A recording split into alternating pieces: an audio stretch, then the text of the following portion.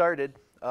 Thanks everybody for coming. I'm Mike Losey, the Natural Resources Manager for the township, and we're here today with Drew from Creating Sustainable Landscapes. Sorry about that, I had to double check that. He's going to do an awesome presentation about native plants and doing some wildlife planting in your own yard, and around here at the township you can kind of see we've taken that to a larger scale at the Civic Center, but you can also scale that down to whatever approach you may need to take. We want to thank the Friends of the Library for helping support the talk here tonight, and there's a prize drawing tonight that I would encourage everybody to enter to win. What else in the bag tonight here? Oh, well, there's probably some awesome stuff in that bag if Kimberly put it together. There are seeds and native seeds. Yeah. Okay, cool. Well, the other thing I would encourage everybody to do if you haven't yet is grab a brochure and look at all the different events we have scheduled this year here at the township grounds and at the Shiawassee Basin and things of that nature. I think we're doing another tour on some private land, so if you're doing restoration of a natural community on your own property or you're doing some gardening, I'd encourage you to consider registering for that event as well. And I think that was about all the things I needed to mention before we get going, but welcome Drew, and looking forward to the talk, and let's get started. Remember, you have to mute. What's that? You have to mute. Oh, that's right. I have to mute. That's right. You should really wait till the end to make sure. Thanks, Mike. I usually don't come this far to do a talk. You know, it's about a 45-minute drive from me, but I've long heard about what's been done here in Springfield Township and around the Civic Center. And it's just really quite remarkable. Mike and I were talking about, I was acting like a 4-year-old and just keep asking why. You know, it's like, well, why did you do this? Well, because, we thought it was a good idea. Well, why do you think it was a good idea? And, just getting down to the leadership, the leadership of the township, at the foresight. And, that just further compels me to ask the question, why? What makes it different? And I didn't necessarily expect an answer. But it really is quite remarkable, the foresight and the vision to do this and create all this habitat around here. And if only more communities and agencies could do that, we could start to make a dent. So I'm Drew Lathin. I have this small niche native landscaping business. We do mostly residential, but some commercial and some public spaces. And we work only with native species of plants. I think that'll become obvious to you as time moves on. I'm going to stand about here, and I'm not going to be able to see you. Okay, I see you going like this. I look for happy faces and I look for frowny faces to give me some feedback. So we only work with native plants, things like rain gardens and pollinator gardens and prairie gardens and the like. Some alternative lawn stuff like buffalo grass lawns, for example. And for people who may want to do the work themselves, I do some consultations with people, but most of our work is installation. And if you want, there's a small information card in the back. I think you have that. And so that's the end of my shameless commercialization. And I'll just sort of get into the presentation. I should click start so I keep track of my timer. Start, show of hands, who likes birds? Everybody likes birds, right? Did you raise your hand? See, I can't see you. Here's some numbers on bird population declines in the last 50 years. And this data is 10 years old. And I'm sure that it's oh, thank you. You moved over rather than, and I'm sure it's not any better. And I cherry-picked some bird species there, but I only cherry-picked based on what species of birds that I thought you'd recognize, as opposed to some others, and the others are just as bad. And the reason is because of development and agriculture. And you just look at a picture of the U.S., a satellite picture, particularly east of the Mississippi, and you get a sense for just how much land we have gobbled up. And on that land is a lot of lawn. It's the largest cultivated crop in the United States, more than corn, more than soybeans. And you living out here, you can probably get a sense for just how much lawn is actually being created every day when you see a new development go up and you see a woodlands go down and you see lawn go in. You know, it's just sort of like, we throw a lot of pesticides on those lawns, many of which are probable or possible carcinogens, a lot of gasoline, and 800 to the tune of 800 million gallons of gasoline a year in the U.S. to mow it, and at 20 pounds of carbon dioxide per gallon of gasoline. Do the math. And we spill 25 million gallons of gasoline a year just filling our lawnmowers.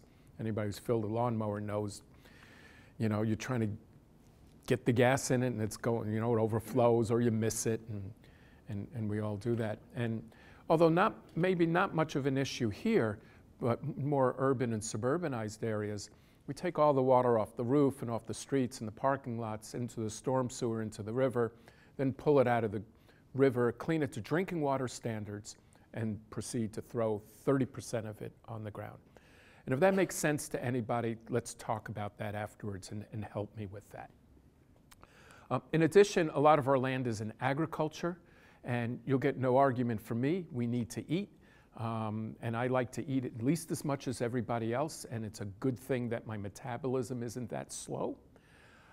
But we are converting our remaining grasslands to row crops at rates unseen in the last 100 years, and it's mostly a result of ethanol subsidies and crop insurance that incentivizes the conversion of our grasslands.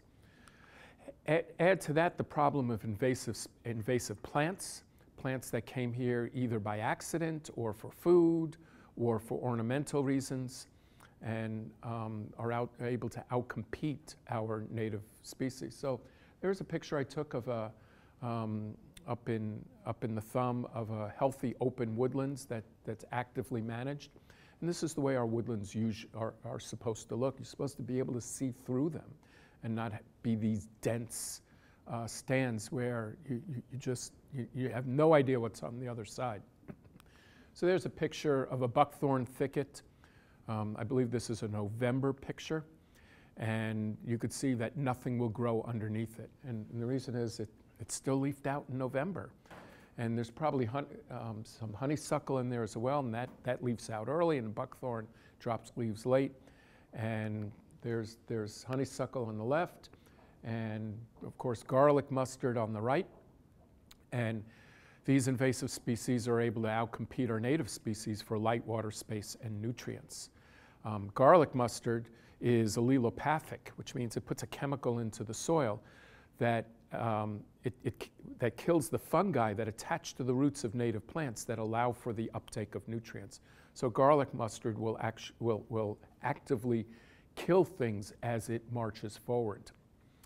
And then in every roadside ditch and wetland, you have Phragmites, that 15-foot tall grass. And you look at that wetland that at one time probably had a great deal of diversity of plant species in there, and it no longer does, and there probably are far fewer frogs and toads and other wildlife in there because Phragmites won't support the insect populations that they need. In addition to that, big horticulture has introduced plants from other continents that come with diseases that our native plants don't have any defenses for. So Japanese chestnut came to the US in the 1800s and all but wiped out the most abundant tree in the Appalachian chain, the American chestnut. Walk the Appalachian Trail and you won't see any chestnuts. And it used to be the most abundant tree in there. You've probably heard of Dutch elm disease, of course. And then there's dogwood and anthracnose. There is our native flowering dogwood, Cornus florida. I have no idea how you could improve upon that. It's a shockingly beautiful plant. But big horticulture has seemed fit to bring Kusa dogwood, Cornus Kusa here, that sometimes comes with dogwood anthracnose. It's a fungus that our native flowering dogwoods don't have any defenses for. So they reap the benefits of the profits, but pay for none of the externalities that they cause. And then sudden oak disease came in on foreign nursery stock. It's a fungus also. And if it gets in the wound of an oak tree, particularly a red oak, it can kill that tree in 2 weeks and then spread via roots to adjacent oak trees as well. And it's here in Michigan. So if you have an oak, Michigan State MSU Extension says no pruning of it between, say, the middle of April to the middle of August. Some of those dates vary. But there's also some data that says, although you're mostly safe in that if you want a 0% chance of your oak contracting this disease, the only good time of year to prune it is December, January, and February. You know you'll be 100% safe if you prune your oak during those times. So the bottom line is that between 95 and 97% of the original U.S. landmass has been cut, plowed, or paved. 95 to 97%. So even here, with all the restoration of native species, you look out there, almost nothing is original.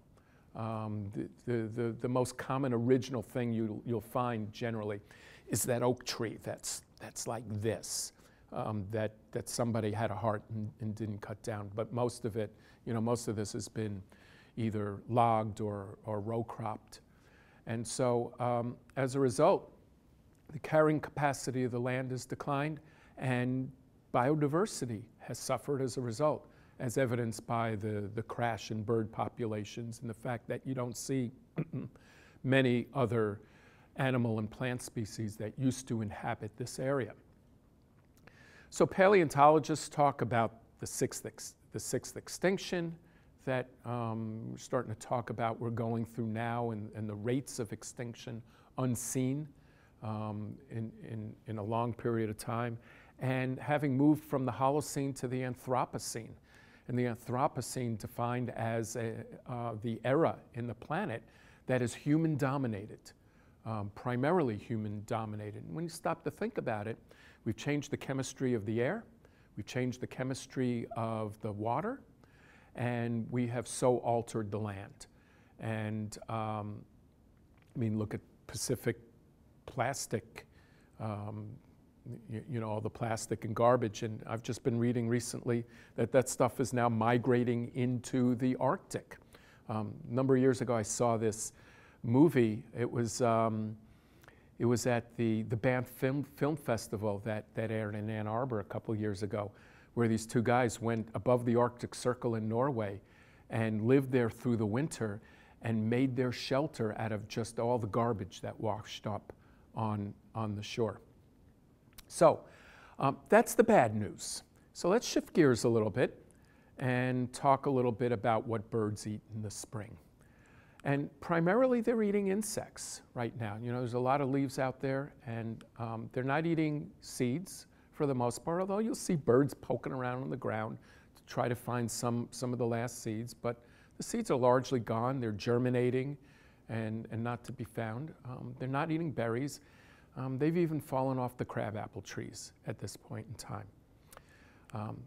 So 96% of terrestrial bird species are feeding their young insects in the spring, particularly Lepidoptera, the caterpillars of moths and butterflies, 96%.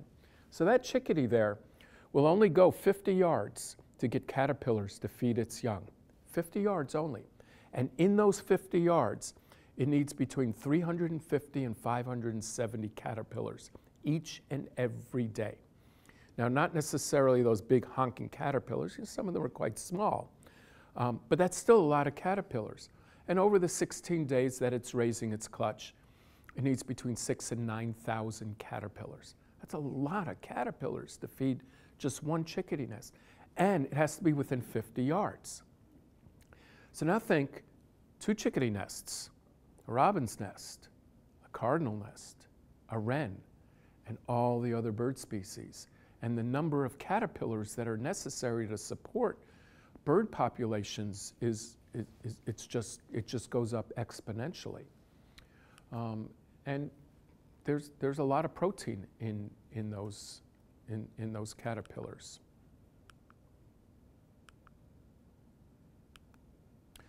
So amphibians eat a lot of insects, fish eat insects, and even 23% of the diet of black bears are insects.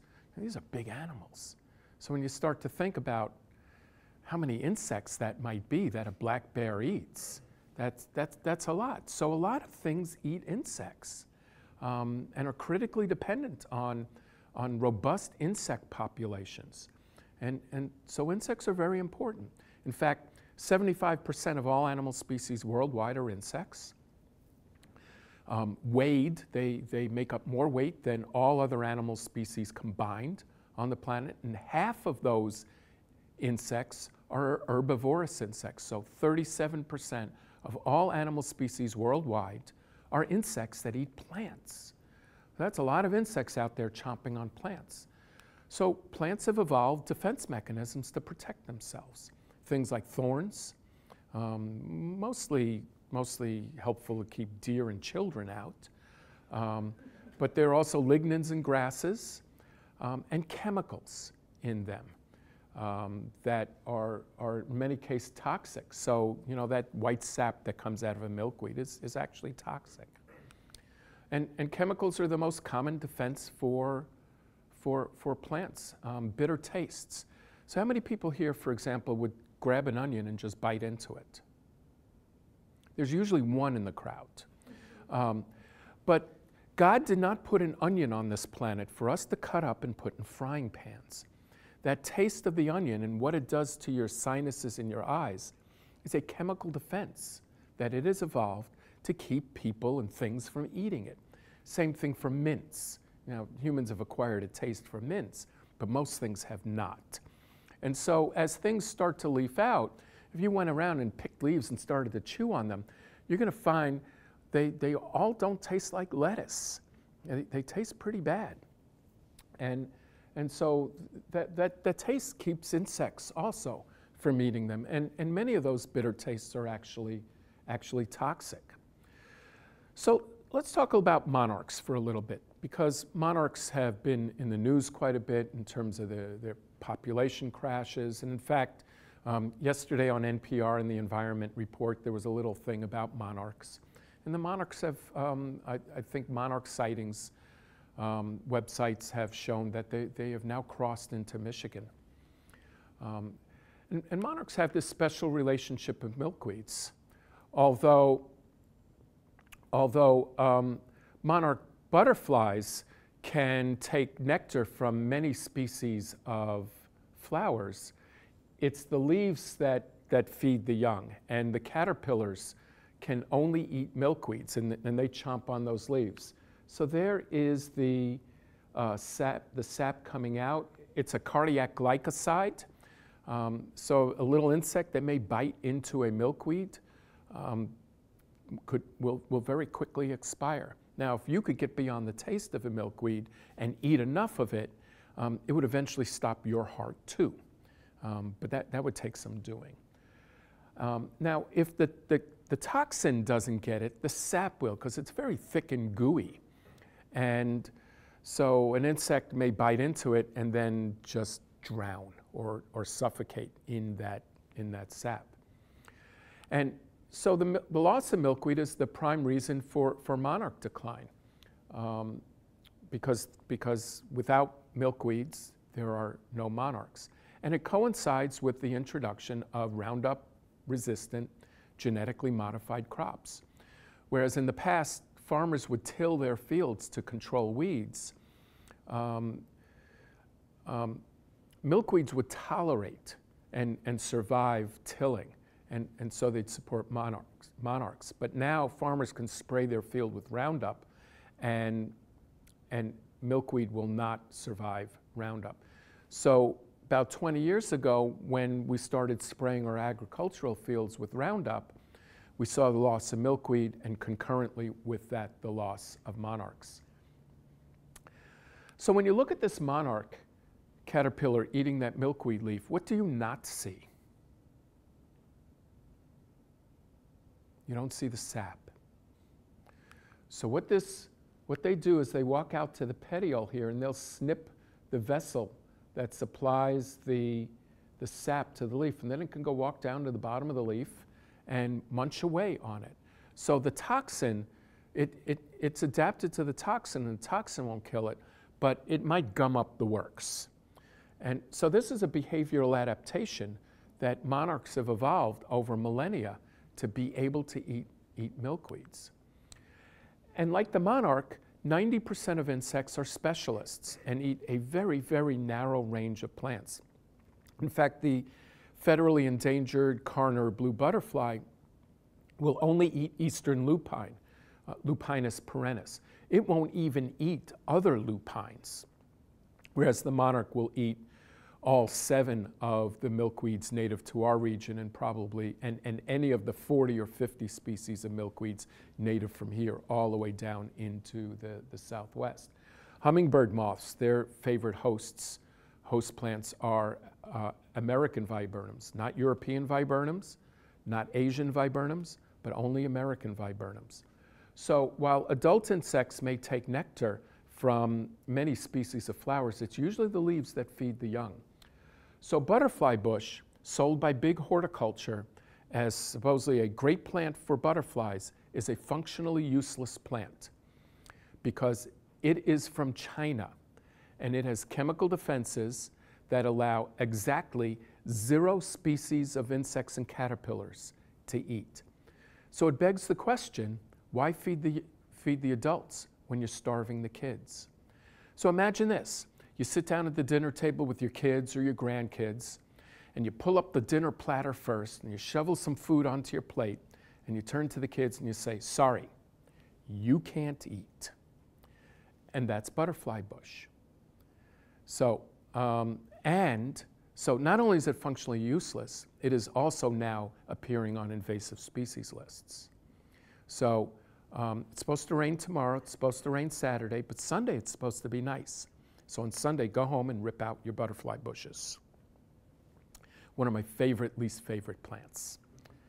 Is that different from the butterfly weed? Yes, different. So butterfly bush is in the genus Buddleia, and butterfly weed is Asclepias, which is a milkweed. Absolutely, yep, very different. And that's always the problem with common names is what are they actually referring to? So insects can eat specific plant species when they've evolved certain behavioral and certain adaptive mechanisms. The first is the ability to find their host plant. If you've ever watched a female monarch looking to lay her eggs, she will just keep flying around and flying and flitting around until she sees a milkweed and bam, land right on it. She has very good plant ID skills. The second is the ability to synchronize their life cycle with needed parts of the plant. So monarchs are now just coming into Michigan, and the milkweeds are just starting to emerge from the ground, and they're timed pretty well. What climate change is going to do to that timing, we don't know. But you see those kinds of relationships.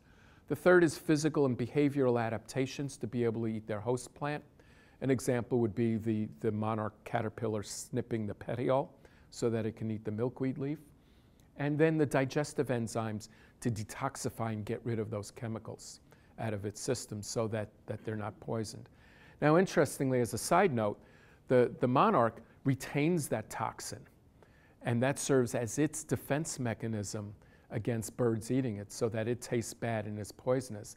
And then the queen and the viceroy butterflies have evolved to look like monarchs to trick birds into thinking that they're monarchs and taste bad as well. And these evolutionary processes take thousands of years to occur. Evolution is a very slow process for just about everything except bacteria. And so what that means is insects, as a general rule, can only eat native plants. Those 90% of insects that are specialists can only eat their host native plant. So what's a native plant? There are a number of definitions around, but a good operational definition of a native plant is a plant that was here before European settlement. And we have pretty good records on what those plants are. It would exclude naturalized aliens, plants that are well adapted to our climate and soils. Queen Anne's lace is an example of that, very well adapted here, but not a native plant. And it excludes plants from other ecoregions of the US. Colorado blue spruce would be an example of that. The word Colorado should be the first tip-off.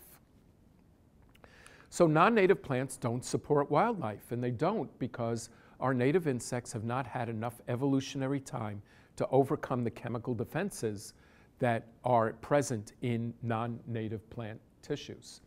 So there's a picture of butterfly weed again. No argument for me, it's a beautiful plant. It's just a dangerous plant. And so it would take thousands of years for insects to evolve to be able to eat that plant. So our native plants are far better hosts for our native insect species. Goldenrods, for example, will support 112 species of Lepidoptera. I believe there are 14 species of goldenrods native to our region. Is that correct? I'm in the ballpark. 14 species of goldenrods. I'm in the ballpark. Some of which are woodland species. So I'm not just talking about this old field Canada weedy goldenrod. There are some that are not weedy at all. Asters will support 105. Joe Pye's more than 3 dozen, and oaks are the winner at more than 500 species of Lepidoptera that they will support. So when we don't have native plants in our landscapes, we don't have insects. Here are the usual suspects in our yards, and very, very, very little support for insects. So the forsythia are done blooming. They support 1 species of insect. And in fact, if you'd gone and looked at the flowers when they were in bloom, you don't even see bees in them. Boxwoods, 1 species of insect. Now, boxwood's a particularly stupid plant because if you've ever seen a boxwood on a west or north side of a building on a cold winter and then look at it in the spring, it is not adapted to our climate. And the only way you can make it adapted to our climate is wrap it in burlap. Now, how much sense does that make? Why not use a plant that's adapted to our climate? Compare that to the number of insect species supported by our native plants, and there's no contest there in terms of how many they support. So you look at that oak leaf, those oak leaves there, and you might gasp. I mean, you stand back from an oak in the summer, and it looks all green and lush, but you walk up and that's what it's going to look like. But that's cause for celebration because it's showing that that oak is supporting a lot of insects. There are a lot of things munching on it, and hence supporting birds. So the bottom line is that native plants produce 4 times the insect biomass, 3 times the insect species, 13 times the caterpillar species, and 35 times the caterpillar biomass. That's 3,500% more caterpillar biomass that is supported or fed by, produced by native plants than non-native plants. So the food chain starts with plants. The only thing that can convert the energy of the sun into biomass. When they're native, they support insect species. Remember, 90% of our insects are specialists and can only eat native plants. Then support 96% of the terrestrial bird species that are feeding their young insects, as well as amphibians, and then also the things that eat the insects. So a great blue heron may not eat insects directly, but it is critically dependent on things that do require insects. So that great blue heron needs insects as well. Well, bees are picky eaters too. In fact, our indigenous bees are 4 times more likely to take nectar from native flowers than non-native flowers. It only makes sense, they co-evolved. And in fact, 20% of our bees, and I think there are 400 species of bees native to Michigan, so 20% of that would be 80 species of bees. are what's called monoelectric or oligoelectric, which means they will take nectar from only a very narrow range of plants because they co-evolved with them. Shape of the flower, shape of their proboscis kind of works together. So the sunflower bee will only take nectar from our native sunflowers, which are in the genus Helianthus. And Helianthus does not bloom until August. So this bee lays dormant in the ground until August. Helianthus blooms. It emerges from the ground, has a party like you've never seen. And then when Helianthus is done blooming, these bees will go lay eggs in the ground and die. And those eggs will lay dormant until the following August when they'll hatch and come out. Now, no Helianthus means no sunflower bees. In addition, our native plants are able to tolerate the sub-zero temperatures we get in the winter and the inevitable heat and drought that we get in the summer. And they can do that without ever needing to be watered, fertilized, or sprayed, because who watered, fertilized, or sprayed them in pre-settlement times? And they can do that because of their deep root systems. So there is turf grass, and it's 4-inch deep root system. So some of these species of native plants have root systems that go as deep as 15 feet. There is Liatris cylindracea, a plant that's only 12 to 15 to maybe 18 inches tall, lives in pure sand, but it has a 15-foot deep root system. So when it's hot and dry out, these plants don't even know it's dry because they're sucking on water from deep within the ground. Now, I'm going to talk a little bit about this later. Here's buffalo grass, native to the high plains to about as far east as Chicago. Only grows about 5 inches tall, but it has an 8-foot deep root system and can be in the right, in certain situations, a good turf grass substitute. But we'll talk about that in a little bit. So with a little bit of photoshopping, here is Indian grass and its root system. This would be ground level, right about there. So there is more biomass below the ground than there is above the ground. There's switchgrass, Missouri goldenrod, compass plant, very deep root systems. And this is why they don't need to be fertilized, because with root systems like that, they can get all the nutrients they want. In fact, if you start to fertilize these plants, they're going to get taller than they're supposed to be, and then will just flop.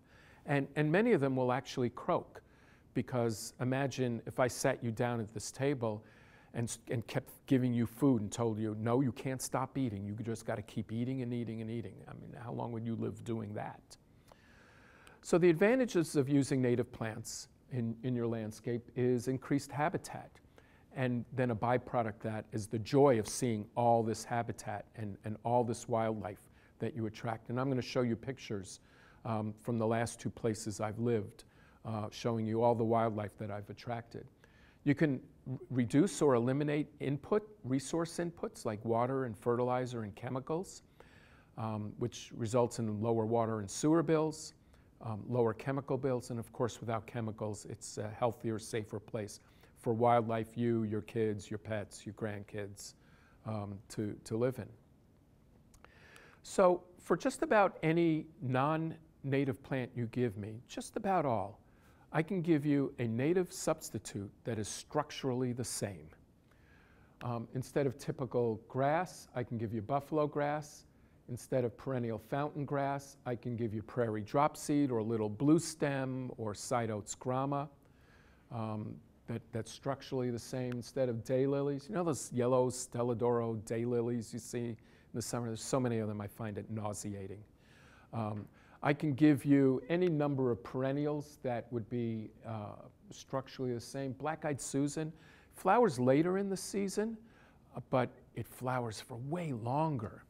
And then instead of Japanese spirea, which is also now showing up on invasive species lists, I can give you common 9-bark or red twig dogwood or any number of shrubs that are structurally the same. So big horticulture will only talk about the beauty of their plants, and they do have beautiful plants, and they darn well better because they spend a lot of money and time on breeding programs. But they won't talk about function. And they won't because they can't. Because for the most part, they are selling plants from other continents that don't support wildlife. So instead of using the brand Proven Winners, which I refer to as Proven Losers, go get plants that are proven dinners. So question, would you landscape like this in the Southwest? Phoenix landscaping, I shit you not. The answer is no, because without a lot of water, this is what it's going to look like. In the middle of the summer, we need about an inch of water a week for our lawns, and that's a lot of water. And our average temperature is 64 and 84 here, and we get 34 inches of rain a year. In Phoenix, they get 7 inches of rain a year, and their July average temperature is 84 and 107. So a landscape like this probably needs an inch of water a day, and they certainly don't have the water. Instead, you would landscape like this in the desert Southwest. And the plants in the desert Southwest have evolved not deep root systems, with rare exceptions like the mesquite. They've mostly evolved wide lateral root systems. And why those kind of root systems? Because they can get a lot of water from 5/100ths of an inch of rain when they have these wide, shallow root systems. So if you wouldn't landscape like this in the Southwest, it begs the question, why you'd landscape like this here? Now, this may not be a typical house, but this is how it's typically landscaped. Recognize those plants? They're in all landscapes. You know, there's Bradford pear, which is an insidious, invasive species. But dim-witted landscapers still see fit to plant them. So to an insect, this is a desert.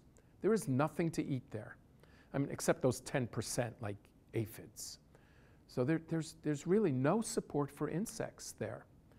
In addition, you go out into the wild and you see these different layers. You see the canopy layer, the shrub layer, the herbaceous layer, the ground layer.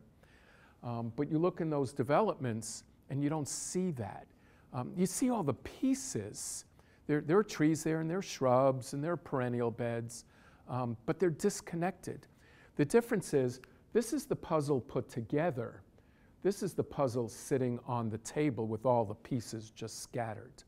And so it's very difficult for wildlife to move across those different layers.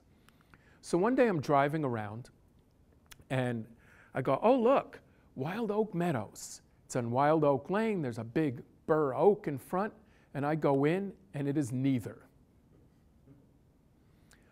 There is the intersection of Acorn Trail and Overlook Trail. It's in Novi, where I live. Anybody ever been to Novi?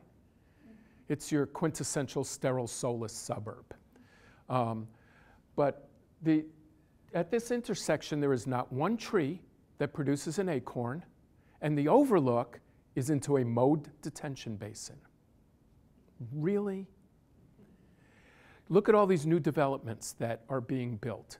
They are all named after what they destroyed. So I think these developers are employing the services of George Orwell Associates to come up with names for these new subdivisions that are being built. So we have landscapes without nature. We've been taught by big horticulture that the only good insect is a dead insect. We're taught to select plants that are pest-free, which is code for plants from other continents with chemical defenses that prevent everything from eating them. But when we do find an insect, what are we taught to do? Kill it. It's the exact opposite of what we should be doing. So we live in landscapes with few insects. Well, so what? Well, when you landscape like this, you end up with fragmented landscapes. Look at this agricultural area. It was probably forest at one point, but see how far apart those woodlots are. There's where I live in Novi, and there's still some natural areas that the mayor hasn't seen fit to allow developers to cut down and convert to housing, but they're highly fragmented. So there's this age-old question. Why did the turtle cross the road? The turtle crossed the road because the wetland on one side of the road is not large enough for it. It needs the wetland on the other side of the road as well. So it makes a mad dash across the road. Sometimes it makes it, and sometimes it doesn't. Actually, it used to be just one wetland, but we decided to pave a road right down the middle of it. So that's all the bad news. So here's the way out. And we're really starting to talk about a new paradigm and a new way of thinking about our landscaping. And it starts with the understanding that nature no longer exists apart from us, that it's just something out there and we could do whatever we want at home. Because the crashes and extinction that's going on demonstrates that nature out there is no longer large enough to support biodiversity. And so the front lines for the battle in nature are, of course we should be conserving our natural areas, but we're talking about bringing nature home and introducing it in our front yards and our backyards, around our libraries and civic centers, as has been done here, outside our corporate offices, and around our schools. And so we're looking to reconstruct nature in and around us. So we all become the ecological warriors of the future. And you can do it now without joining the Sierra Club or the Natural Resources Defense Council, all groups with certain political bents which may or may not coincide with yours. And you can do that apolitically now. So there's new ways thinking about bringing nature in amongst us, so that our plantings are no longer just beautiful, but do the double duty of cleaning our stormwater and providing as a reservoir for genetic diversity. So we can do that by starting to build habitat corridors in our cities and our suburbs. So there we are, we can start to build more and more corridors. So if I live next to a woodlot and landscaped with native plants, and you live next to me and landscaped with natives, and you live landscaped next to her and landscaped with natives, and you live next to a woodlot, we've now provided a wildlife corridor where wildlife can stop along the way, raise young, eat, and find shelter without having to jump over a chemically laden suburban yard or yards. We're also talking about building plant communities. One, the inherent advantage of native plants in supporting wildlife, but we're also choosing plants that evolved in our landscapes, that evolved in circumstances similar to what we have. So if you have sandy soils in the full sun, you're going to use plants that evolved in a sand prairie. If you have shade and clay and wet, you're going to use plants that evolved in shady, wet, clay areas. We're also talking about combinations of plants and putting them together, such that these combinations evolve together out in the wild so that we know these plants play well together amongst themselves. So when you look at this plant community here, I took this picture at the Kresge Foundation in Troy, where they landscape almost exclusively with native plants. You see plants picked there that bloom across the whole growing season. So you're providing nectar and pollen resources for plants or for insects and bees and butterflies across the whole growing season. You can also see different textures. We also, in building communities, don't plant the way we've been taught to plant, of plant mulch. I mean, you could look at some plantings and it's 10% plant material.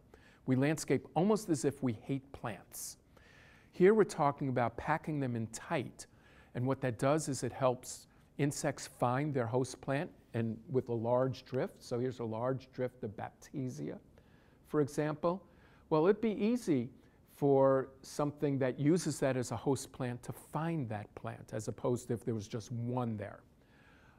And so we have something that is functional and beautiful at the same time. And we can make our landscapes beautiful using native plants and formal looking like this. And you could see here they mirrored the baptisia and the little blue stem and the penstemon and the switchgrass, and they mirrored it on the other side as well. Very formal, very beautiful, very functional. So here's where I start to make master gardeners and horticulturalists uncomfortable, because I break a lot of the rules, because the rules don't make sense. One is, when you're landscaping, accept the environmental conditions of the site. A lot of times, you know, people have really crappy soil, really sandy soil, and the advice of landscapers is usually, oh, we need to amend that soil and bring more nutrients into it. Nonsense. It's a lot of effort, a lot of money. You use plants that evolved in those exact circumstances that you have. Most landscapers will put in gallon containers of plants. Well, these little plugs that are 2 inches around and 5 inches deep will establish quicker, because that gallon container has been babied its whole life, and when put in the ground is not going to feel compelled to put its roots out. But that little plug, when put in the ground, is going to feel like it got a get out of jail free card, and it's going to put its roots out quicker, and it will not require water sooner than that gallon container plant. And then you'd be shocked. You're going to think that they're giving these plugs away for free when you compare the price of that. So you look at this picture. I took a butterfly weed, and you can see it's a small plant because of the swallowtail on it. But look how crappy that soil is. But I can give you 30 species of plants that will thrive and be beautiful in that soil. So butterfly weed, eastern lupine, little blue stem. There are even 2 species of prickly pear cactus that are native to Michigan that you can put in there. Now, this plant, while thriving there, wouldn't stand a chance here, and vice versa. So when you have a wet area, you use wetland plants. And we have, for some of our clients, planted into standing water some plants. So, so there's a picture of my backyard. One of the principles, as I alluded to earlier, is plant the ground densely. So there are a couple things going on here. One is I have the layers going on. This used to be all turf. Here's a river birch as the canopy layer. And there's a canopy also here in my neighbor's property. But here's the shrub layer, red twig dogwood there and there. And here's some Rudbeckia fulgida, nice big drift of it, and some cardinal flower and blue lobelia and brown fox sedge. And as a ground cover, I use wild strawberry, which will work its way in and amongst the plants and not outcompete them. So I have those layers. It's densely planted, and I spend about 4 minutes a year weeding this bed because of the dense planting in there. So for those of you who are lazy like I am, as gardeners, plant dense. Additionally, in addition, there's a storm sewer over here. The ground slopes this way and the ground slopes this way, and that's the model. Get rid of the water, treat stormwater as a waste. Well, I started this area by building a rain garden here and a rain garden over there, and I took that soil and I built a berm around the storm sewer to keep the water out of it, to capture that water in there. And then I built a pond over here. And then I started thinking, you know, my sump pump, which runs every 15 minutes, runs underground into the storm sewer. How about if I put a diverter on it and run a pipe into the pond? So now that sump pump goes into the pond, it overflows from the pond into here, and it's no longer a rain garden. It is now a swamp. But I have wetland plants in there, and these plants look very, very happy, don't they? Because I'm matching the plant to the site that I have. So that's a design and installation principle. Now, maintenance principles. One is we're taught to clean and tidy up in the fall, right? And put your beds to rest. Nonsense. Leave your leaves in your beds, And if you can, rake them, but rake them gently off your lawn into your beds. Now, I'm not going to embarrass anybody here by asking you to show hands, but how many people rake your leaves in the fall and get rid of them and turn around and buy mulch in the spring? You got free mulch here. In addition to that, a lot of things will overwinter in this leaf litter. There are some species of butterflies that will overwinter as eggs, some as caterpillars, and even some as adults. So you rake those leaves away and get rid of them, and you're throwing away all potentially butterflies. Another maintenance principle, don't cut your plants down in the fall. Because one, the seeds will provide for birds. That, I don't cut my stuff down, that's my bird feeder in the winter. Also, many of the stems of plants are hollow, and that serves as places for insects to overwinter and get shelter. Cut them down to the ground and get rid of that. The insects have no place to go in the winter. And then, of course, things can hide in all that stubble. Now, in the spring, when you do cut it down, I advocate only cutting down to about knee height. And the reason for that is, again, in those stems that are hollow, bees will come lay eggs. So there's your bee house. And then the other plants will grow up around it pretty quickly. So there's swamp milkweed. You can see the hollow stem there. Place for bugs in the winter and bees to lay eggs in the spring. There's one of my front beds, and that's when I don't burn it, that's about as low as I cut it. There's evidence of goldfinches eating my echinacea seeds. And there's one of my front yard rain gardens. Doesn't look like it does in the summer, obviously, but in my mind and in my aesthetic at least, it looks better than just bare snow. And I got places for things to live. Another principle is when you do cut things down, just drop it and mulch it in place. Again, you have free mulch there. And you may look at that and go, oh, that's pretty ugly, but in a few weeks, that's what it looks like. With my wild geranium and my columbine there. Another one is allow for self-healing.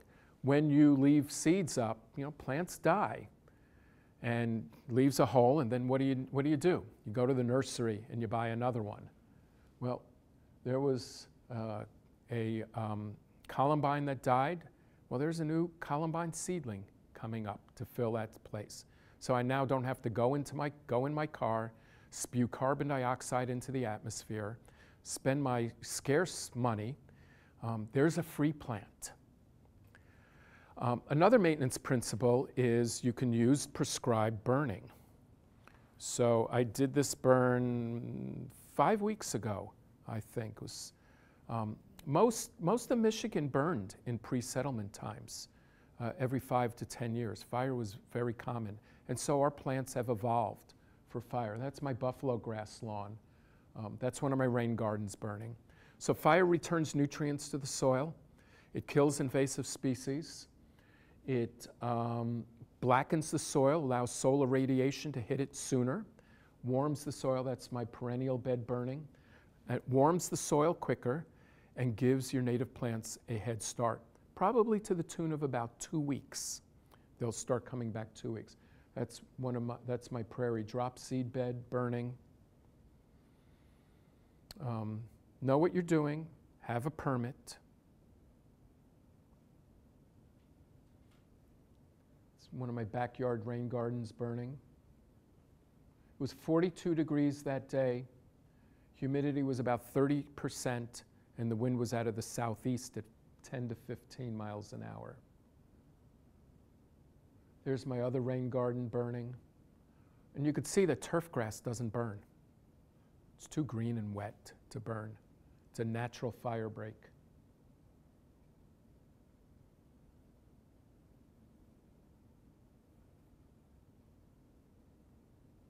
That's what the buffalo grass looked like after it was burned. The perennial bed, in the rain garden. rain garden, prairie dropseed bed, bed of little blue stem. You could see even the stuff that had started to green up and come up unaffected by the fire. There too. So, of course, never any pesticides because we are purposely trying to grow insect food. No watering, fertilizing, and you could start with some mulch, but with a dense planting, it's going to be exclusionary to weeds, and you won't need to mulch again. So let's talk about buffalo grass a little bit. That was my front yard at my house when I lived in Ann Arbor. Buffalo grass, native from the high plains to about as far east as Chicago, only grows 5 inches tall. That is it unmowed, 8-foot deep root system as opposed to 4 inches with typical turf. No water, no fertilizer, and in the middle of the summer when it's hot and dry, that's what it looks like. When everybody else is trying to no avail to keep their lawns green by watering. Now, buffalo grass requires full sun, and it can grow on anywhere from a sandy loam to a loamy clay soil. Now, I've gotten a patch to grow on hard compacted clay, but it took 3 years. You know that patch of buffalo grass I showed you burning? It's pretty thick, but it took 3 years for it to grow. Now, but it's a warm season grass. Sorry? C4? Yeah. Sorry, I didn't. Yeah, it's a warm season grass. I think it's C4. Now, the downside of buffalo grass is that's what it looks like in the winter, from about the 1st of November to almost the 1st of May. But if you can put up with not watering, not fertilizing, and not mowing, then maybe you can put up with that in the winter. Now, if you can't use buffalo grass because you have too much shade or you have the wrong soil type, convert to putting beds in and just having narrow pathways of grass. So you saw that. That's my buffalo grass lawn patch. That's a rain garden, that's a perennial bed, rain garden, perennial bed, that's the grass bed. So you saw all those burn. But put in narrow pathways. And so, I mean, I have a little bit of lawn left. I mean, this is traditional turf. By the way, I maintain it organically. You cannot tell the difference between that and my neighbor's turf. But there's a pathway there and a pathway there. There's a pathway in early August. And you saw that vantage point of that rain garden, but you could see the pathway. So we use native plants because plants, again, they convert plants. The only thing that convert the energy of the sun into biomass. When they're native, they support insects, support birds, amphibians, and up the food chain. And at home, when we don't have native plants, we don't have insects, nor birds and amphibians, and up the food chain. So I'm going to show you some examples based on the model of prairie as an archetype. We've all seen this guy, right? Maybe somebody here is this guy. But it begs the question, why do this when you can have this, or this, or this, or this, or that out there? That's the back 40 of the Kresge Foundation. But you could do it in small spaces too. That was my backyard in Ann Arbor. And my house was on 14/100ths of an acre. Do you know how small 14/100ths of an acre is? And that's just the backyard. So you could have a prairie garden in a small spot. We can also use short prairie grasses. That was my lawn extension in Ann Arbor. Just 5 species of short prairie grasses. Client liked it so much he said, do that for me as well. There is prairie dropseed that's in Indian Springs Metro Park out in front of their center, not too far away from here. Same grass on the side of my house. It is the most fragrant native plant I know. When the wind is blowing in this direction toward the house, I can smell it when it's in flower on the other side of my house. You can smell it 100 feet away. Prairie dropseed, this is at the Kresge Foundation. River oats over there. Little blue stem's a great little grass. You can see the name of it, how it gets its name, it's bluish. And it has these beautiful white seed heads on it that persist. This is the same plant that persisted into winter. And it held on to its seeds until that first windstorm that crashed the Michigan basketball team plane. There's buffalo grass. In that particular instance, I mowed it. And you only need to mow it once a month because it doesn't grow tall fast enough to require any more frequent mowing. And then rain gardens. All a rain garden is just a depressed perennial bed instead of raised. And you're taking that water that we treat as a waste and you're putting it into a depression like this rain garden right out there and allowing the water to infiltrate into the ground. So there's one in front of my house in Ann Arbor in the middle of my buffalo grass lawn. That rain garden's there. This was the first rain garden in Washtenaw County, taking water off the street. The city thought it was such a great idea, they even came and drilled the hole in the curb for me to take the water off the street. And there's one, that's a second-year rain garden in a client's backyard, and a second-year rain garden, commercial one that we built. And that's a rain garden in my front yard. And there's another vantage point off the roof, downspout, and just flowed into that bed. And that's my maize and blue rain garden. Look at the date on that picture, late August. So I'm sequencing my plants across the growing season. You could see the seed pods there of the swamp milkweed, which is, has been done for a while. And then, of course, we could do it formally as well through large drifts and masses. There's probably 50 wild geranium there and columbine there. And this is big-leafed aster, which is not going to bloom for another month and a half or so. There's another picture of that. It's in my backyard with hairy beard tongue in the sun and columbine back there in the shade. There's another formal native perennial bed. Front of my house with black-eyed Susan and purple prairie clover. In the back with mountain mint and coreopsis. You can start to see some echinacea there. And the next picture is going to start over here. And there's the side of my house, with echinacea and wild bergamot and rosinweed. There's still some remnant daylilies left. I keep telling my wife, gee, they look kind of sick. I don't know how long they're going to live. And she says, don't you dare. The question was, it's beautiful.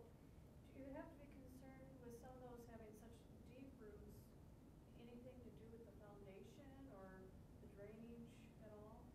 What about if you have, like, our downspouts, we have buried them. Do you have to worry about the roots getting into the drainage that you put in? I don't think so. You don't, okay. I don't think so. Because I got a lot of those plants and I can move those around. Okay, thank you. Yeah, I don't know why. I mean, if they hit that plastic pipe, I think they're just going to go around it. Yeah. And then you've seen the back there, but this is very formal. And you've seen that picture. And of course, you could do informal plantings too. So we had a client who had a large property, and they were kind of impatient to wait for a seeding. So we planted 12,000 plugs for them. And this is just second year. Planted them randomly and haphazardly. So we planted in 2014. It's a 2015 picture. It's a 2016 picture.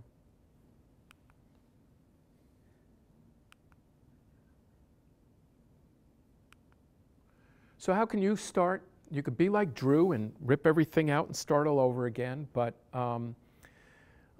It's costly and it's time consuming, but you know, I mean, this is my profession. I do a lot of my R&D at home, and at least until the IRS tells me otherwise, any money I spend on my home landscaping is tax deductible. But you could take out a little lawn every year and make a perennial bed or a rain garden, or you could flip a perennial bed, or at the other end of the spectrum, just whenever a plant dies, replace it with a native plant. And if you do that, you'll be moving forward. So here are all the wildlife pictures from either my 1/1400ths of an acre in Ann Arbor or my 1/4 acre in Novi. 1/4 acre is not all that large either. There's swamp milkweed and the inevitable aphid attack in August. This is the time to stop and practice your meditative breathing and wait for the lady beetles to show up. And even if the lady beetles can't keep up with them and the aphids suck all the juice out of it and top kill it, it's not going to kill the plant. It will be back next year. Because if you sprayed that, you're going to kill the lady beetles and all the other things that will eat aphids as well. You'll kill the good guys too. A bee on mountain mint and wild bergamot and swamp milkweed and echinacea. Here's a video of bottle gentian. It's a closed flower that only our native bumblebees are strong enough to open. Now this is going, I wasn't like a wildlife photographer sitting there for hours waiting for this. This is going on every sunny September afternoon.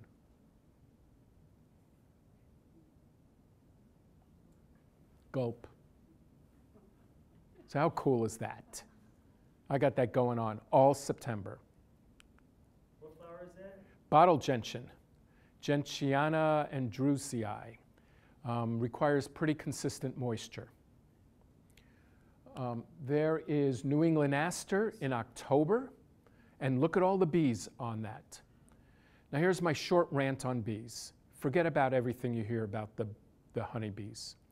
Honeybees are only a concern not for conservation reasons, but for economic reasons, because we can always make more of them. It's the native bees that are in trouble because we can't make more of them. I mean, just look at all the bees there. Now, while I'm there, this is going on all afternoon. Now, if there were a weed in there, I'd have no hesitancy to reach in there, arm, shoulder, neck, and head, because they're at the candy store. And they are not interested in me. And then that guy shows up. I think that's a sulfur, yellow sulfur. And then I have dragonflies. I have golden alexanders, which is the host plant for the black swallowtail caterpillar. So I'm raising black swallowtails. I'm raising monarchs and other butterflies as well. Because I have a pond in my backyard, the male toads in April come by and they serenade their women. And when they do that, you get toad porn. And then, of course, you get babies. And the green frogs showed up as well. Just showed up. And they reproduce as well. And then when cardinal flower is in bloom, the ruby-throated hummingbird is there. Now I have a number of species of plants and flowers across the growing season that have long tubular flowers. And so I have hummingbirds all season long. So I don't need to go buy a hummingbird feeder. This is my hummingbird feeder. I could sit there and just watch the hummingbird all afternoon. Mourning dove coming for a drink. Even had a great blue heron show up. Now you may not be able to see it in the columbine seeds there, but there's a goldfinch, and there's a goldfinch, and there's a goldfinch, and there's one over there. There's a closer of it, all afternoon in the middle of June. Goldfinch on my rosinweed. I do provide housing. Robin. Even have ducks show up. There is a robin taking berries from red twig dogwood on the 4th of July last year. One day I'm sitting in my office and I hear a splash. And I look out and I see this bird fly out from underneath the water in my pond. This is a female belted kingfisher with one of my goldfish. So one, I'm sitting there when this happens, which makes me wonder how often is it happening. Two, the camera's right next to me. Three, the batteries aren't dead. And four, it sat there and posed for me. Now it's a little blurry because I took the picture very quickly through a window screen, but a bad picture is better than no picture. And there's my winter bird feeder. You could see the seeds on the snow and see all those juncos. I'll wake up in the morning and there are 100 of these guys out there. I don't need to go run to Wild Birds Unlimited, spew carbon dioxide out my tailpipe to go get seed for a bird feeder. I got one right there. An opossum showed up. Now these are great little animals. They are tick magnets. And so as they walk around, the ticks just jump out of the vegetation and latch onto them. So in that regard, they're beneficial to human health. Two, they're the only North American marsupial, and they're cuter than hell. Now, what eats songbirds? Cooper's hawks. So I regularly have a Cooper's hawk patrolling my yard. And I didn't show you a picture of this, but I have brush piles. And who knows what's living inside them. But because of that, I got coyotes nearby. And I regularly wake up in the morning and see coyote poop in my yard. So I try to live by this ethic that when I borrow something from somebody, I return it to them in better condition than when I found it. So if I borrow a neighbor's tool and it needs a little oiling, I'll oil it before I return it to my neighbor. And there's this North American or Native American proverb that essentially says, the land's not ours. The land belongs to our children, and we only borrow it from them. So me trying to live by that ethic of returning something that I borrowed in better condition than when I found it, I do that professionally and I do that home through the simple act of landscaping with native plants. And it's something that each and every one of us could do very, very simply. So, questions, thoughts, comments, emotional outbursts? Yeah. It works. We've slowly, over time at home, have changed over to native plants and stuff. I listened to Drew a year ago at White Lake, and he showed that video with all the butterflies and the bees over the garden. I thought, oh man, that would be great if you could do that and everything. And one night last year, late summer, I had that very thing. It was awesome. I got my camera out, I was taking pictures, it really worked. It's great. You can just sit there, eat dinner outside in the evening, and just see all of this going around. It's like going out into the woods or sitting next to a prairie. There's so much going on. Yeah, absolutely. We could get bluebirds, all kinds of different birds in and everything in that regard. And I'm the property manager here at the Civic Center, and if you're looking for a way not to water all the time and everything, again, this is the way to go and everything.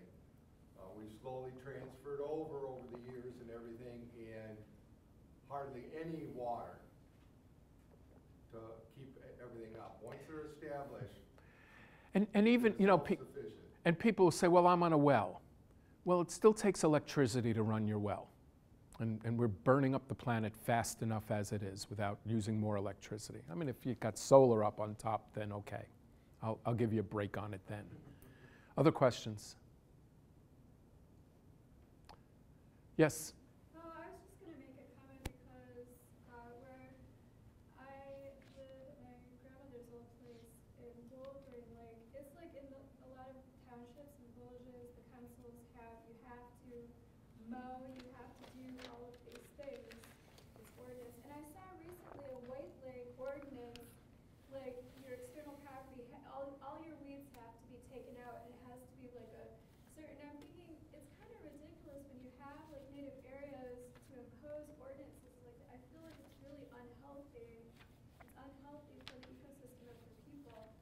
and my parents keep warning me, you better mow. And I'm like, I love to see the bees and the flowers growing up and, you know, the birds coming in. And it's like I'm tempted to go to the council and say, you know, why mow? Why have all of these pesticides coming in? It's really unhealthy for people as well. Yeah, so a lot of those don't necessarily apply to a maintained bed, for example. 2, there are municipalities that are adopting new ordinances. So Ferndale has a new ordinance within the last few years that if you are using native plantings and you register it with the city, and you abide by certain things like within certain feet from a corner, you could grow a tall grass prairie in your front yard. Ann Arbor's generally ignored that forever, and people have been putting tall grass prairies in their front yards for 20 years. Even Novi now has a new landscape ordinance that basically says if it is a planned landscape, you could do whatever you want. So I could put a tall grass prairie in my front yard, and one of the ways I'd make it look planned is I'd just take some rocks and put it around it, and it'd be planned. Now sometimes you have to think like a lawyer. So remember I showed you those short prairie grasses in my lawn extension and also in that client's lawn extension? Well, for that client, he got some complaints about his grass being too tall. So sometimes you have to think like a lawyer. So Ann Arbor ordinance says you can't let your turf grass grow more than 8 inches. So the ordinance officer came over and the client explained to him that this is not turf grass. The ordinance specifically refers to turf grass. And the ordinance officer said, you're right, have a nice day. End of discussion. So we're starting to move forward. I mean, I find it really interesting that a place like Wolverine Lake, where people are trying to move away from the city to get it in nature, that they're using ordinances to, you know, make it look like you're living in the darn city again. So it does take citizen activism sometimes. It took me 2 years to get Novi to adopt a prescribed burning ordinance. Working with the fire chief and city council and the city manager. But after 2 years, and as a result of that, Novi had a contractor yesterday burn 51 acres of Phragmites. So they went from the fire chief saying to me originally, oh, you're on a small quarter-acre lot, you might burn your neighbor's house down, to them burning 51 acres in one afternoon. Other thoughts or questions? Yes? I guess I would ask, we have an acre and a half, about a half an acre we've just left wooded so that the deer and everything can just go down into that area. But we do have kind of a pond retention type pond Mm-hmm. to share with the neighbor. Mm-hmm. And this is not very good, but we've always kind of just killed the area around it so we could see Mm-hmm. the pond. I guess I would say, is there any reference to books or anything that you would recommend or websites to go to? Like I would like to have something low around it that, you know, we don't have to worry about putting chemicals, but we can Yep. still see the birds. So we go to the Natural Shoreline Partnership in Michigan. What's the name of that group? That's pretty much exactly right. Yeah, the Natural Shoreline Partnership. My website has some resources. There's a resources page that you could read there. You could take out all the vegetation in the part that you see and replant it with short natives. And I guess that's what I would have to research is what would be a short native Yeah, yeah, to start with? yeah. Or And there are plenty of plant lists out there. My website has one. Native plant producers all have websites that talk about you know, the name of the plant, the soil conditions it likes, the light conditions, the height of it. And you can, you know, next to a pond, you'd be looking for wetland species that would be short and probably full sun. not something that would be really invasive. I mean, I can remember moving in thinking it would be nice to put lily pads, and I thought I can't really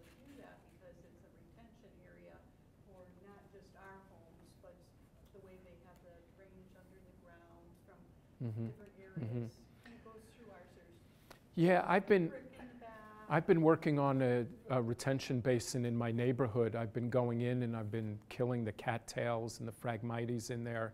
And I've been taking the seeds from my rain gardens. And I've also been killing the reed canary grass around it. Then I've been taking the seeds from my rain gardens and scattering it in there. And I'm starting to have an impact. So I'd look for wetlands. I'd love you to come, but I'm sure I could never afford it. Oh, I don't know. You can talk to me later.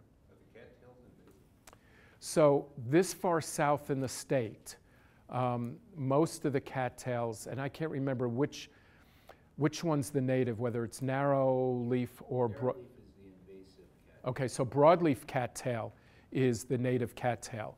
But if you see a monoculture of cattails, it is not the native cattail. And you really only find the native cattail up north. Here you find the invasive, non-native, and a hybrid between the two. So if you see a monoculture, you can just generally assume it's not the native cattail. So when I see that, and I'm working on the site, out it goes. Well, thank you for coming.